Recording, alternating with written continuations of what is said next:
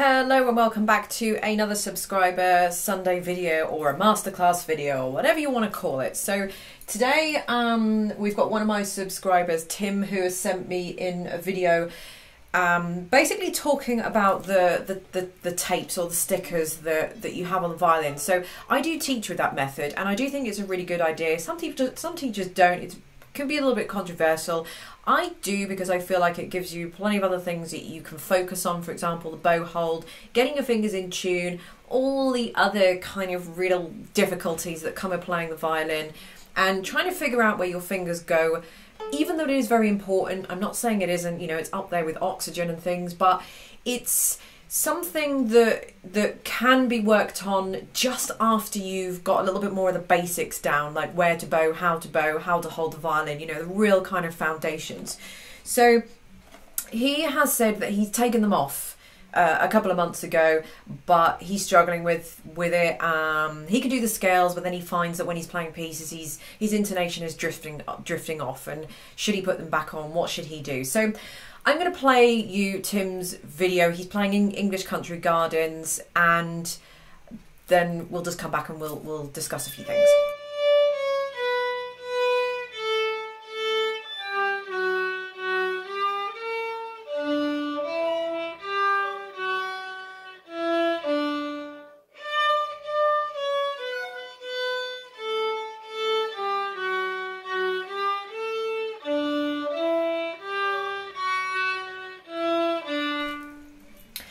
Okay, so from his video, I actually think his intonation is pretty good, and honestly, I don't think that Tim needs to put the tapes back in, or, you know, the stickers or whatever, the finger markings back in, as I'm sure you will probably agree. His intonation is very good.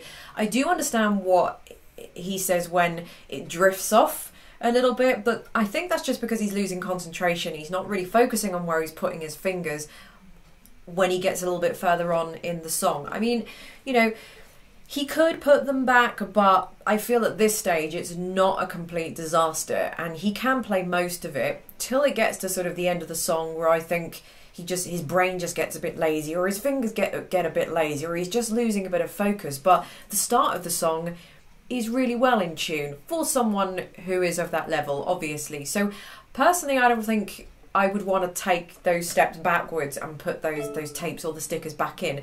What does bother me about Tim's playing is his bowing and him hitting lots of other strings. So this isn't my regular violin, by the way. I've just been using this violin to make another video with.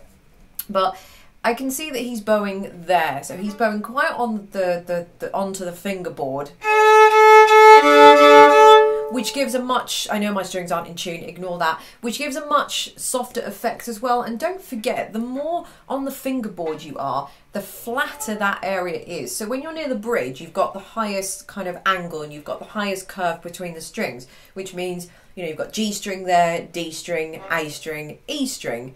So you can see that you've got those four distinct levels, like moving up in a lift or in an elevator, for example. When you're playing too close to the fingerboard, for example, your G string is there, D string, A string, E string. So you can see, instead of it being there, those four stages where the arm is significantly moving around, it's too flat there. So the angle of the bow from the G string, D, A and E, you can see the angle there has gotten a lot smaller. So then you compare that to playing closer to the bridge, which is where you should be, G, D, A, E. The angle is a lot wider there, so you've got more to work with. So I would be more concerned of where he's playing, where he's not getting such a nicer sounding tone as he could do, but also in conjunction with where he should be playing in terms of the angle of the bow. So he's hitting a lot of strings, whether he notices that or not, and that's because he's playing too close to the fingerboard, and he should be playing a little bit closer to the bridge. Not too close to the bridge, but if you imagine, if you put the hair of your bow right up to the bridge and then take it back one. So that kind of makes sense. So the width of, you know, how thick is your bow? Maybe like a centimetre.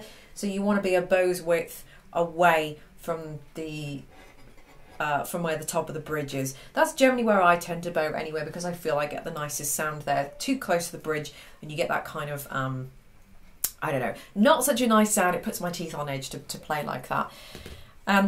One other final thing that I wanted to mention as well, actually two final things I wanted to mention. I would just like to see his hand going down a little bit more. It just sort of feels a little bit further up. I know I've got a smaller hand than him being a female, but still there is no excuse for that. It's all to do with like the index finger and gripping around here. If you're kind of gripping too much around here, everything sort of tends to bunch up and come up. So I would just have everything a little bit freer around here, so you've got more of that gap sort of in there. I don't know if you can see that, sort of in that space there between the thumb and the index finger. So everything is just a little bit more open and not kind of so bunched up. And the final thing would just be to try and move the wrist a little bit more. So I notice when he's bowing quite nicely from the elbow, which is where you want to be bowing from here, not kind of from the shoulder. But it would be nice to see his sort of wrist move a little bit more. Sometimes when you're moving from the elbow, that's great, but that'll only get you so far with the bow. When you start using more of the bow, then your arm starts to come away and sort of move a bit more. So if you start using your wrist, you know, you can take that bow just that little bit further and still keep the bow nice and straight, which again is going to help with the position, of the bow on the or not being on the fingerboard as opposed to being on the fingerboard, and also help those string crossings or alleviate some of those string crossings. And it's basically the same stuff I say in pretty much all of these kind of subscriber masterclass type videos. It's the same issue that that beginners kind of tend to have, and that's not a bad thing. It's just something that kind of occurs as you're starting out, and I guess where I come in as someone that can see those things and help you out. But if you guys watching this video, if you can kind of make a little checklist of all the things that I say and, you know, start to sort of think to yourself, right, am I bowing on the fingerboard? Is my wrist moving up and down enough? Am I holding the violin in the right place? All those kind of different things will help you progress into a much more advanced and much more proficient violinist. So there we go. I hope that has helped Tim, and I hope that has helped any of you watching this. Thank you very much for watching the video, and I will see you in the next video. Bye.